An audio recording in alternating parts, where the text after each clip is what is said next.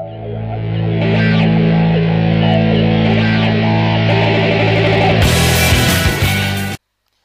there, and welcome to another video. In this video I'm going to explain how you can do backups for your WordPress website. This is really important because you never know when something might happen and you lose the information of your website. At least this way you can easily recover it. Also, this is really simple for you to do. Basically, all you need to do is install a plugin and this will automatically be done for you. So let's get started. At the moment I am in my WordPress back office, and for me to install a new plugin, I need to go to Plugins section and just press Add New. Over here on the search box, I want to search for UpdraftPlus. So this is the plugin that you want to search for. I'm just going to press Search. And you can see that it's the first plugin that appears on this listing. It has a 5-star rating, which is really fantastic. If you want more information, you can read the description or even go to details. But this is certainly one of the best plugins out there for this. So I'm just going to press Install Now. And next, activate it. And then I'm going to show to you how you can actually configure the settings for this plugin. Okay, then. Now you can see that it appears right below, and you want to click on Settings. Okay, so now we are in the Settings page, as you can see. So the first thing that you want to change is over here where you see File Backup Intervals. It's currently set to Manual.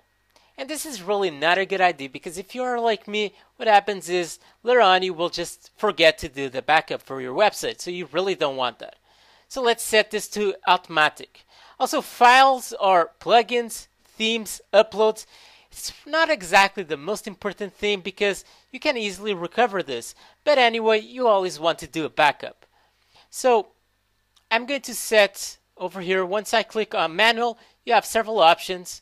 You can choose 4 hours. That means that after 4 hours, this will automatically do the backup of your files. You can also choose 8, 12, and so on. And I'm going to choose weekly for this. Also, you can choose the number of files that you want to save. You can choose between 2, 3. In this case, I'm just going to keep it at 1 because I don't need more files for this. Okay, and now database backup intervals. This is really important. This is all of the content in your website. So this really depends on the amount of content that you write on a daily or even weekly basis. So you go over here, and if you really write a lot of content, you might want to save it at 4 hours or 8 hours or 12. In this case, I'm just going to select daily. And once again, I'm just going to keep 1 file for this. Now, included in files backup, I'm just going to keep everything checked. I'm not going to change anything over here. And database encryption, actually this nowadays is a premium thing. That means that you need to pay for you to get this option. And what happens is your database will be encrypted. So this is really up to you if you want this or not. You can also manually do this. So in this case, I'm not going to do anything over here.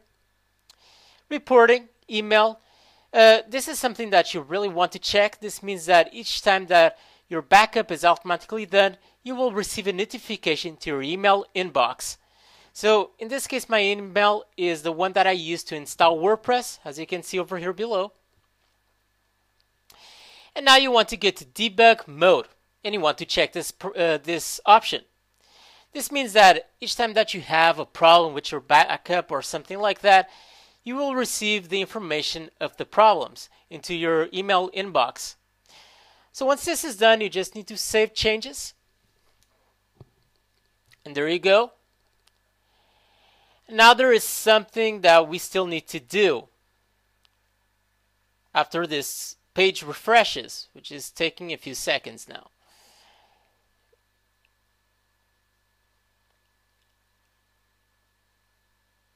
Okay, then. Now, once this is done, what you want to do is go where you see copying your backup to remote storage. This is the place where you want to save your backup files. Okay, you can actually choose many different services. You have your email, so that means that your backups will be sent to your email inbox. You can also choose other services. The one that I prefer is called Dropbox. Dropbox is a website that you can use for free, and you can actually store the information of your website or any kind of information on their servers. So that's why I use Dropbox. And also, this is really easy for you to get an account with them. So once you do, you choose this option. You need to go to this link. You click on it, and you're redirected to their website. I already have an account with them, so I'm not going to do another one.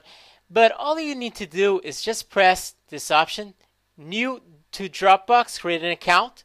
So you just press this option, you fill the required information so you can get an account with them. Okay, so I'm going to put over here my information.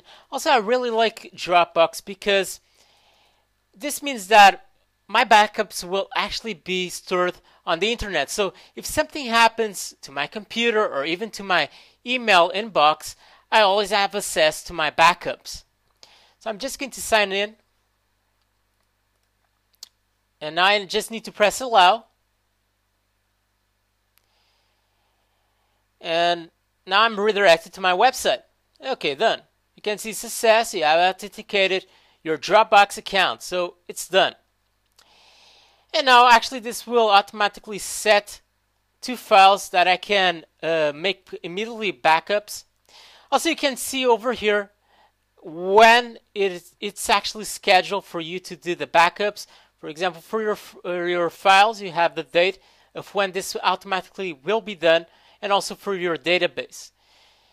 So once this is done, if something happens for your website, which I hope it doesn't, but if you actually need to restore the information of your website, you just need to click on this restore button, you follow the next steps, and you are done. You can restore your files and your website and live happily after.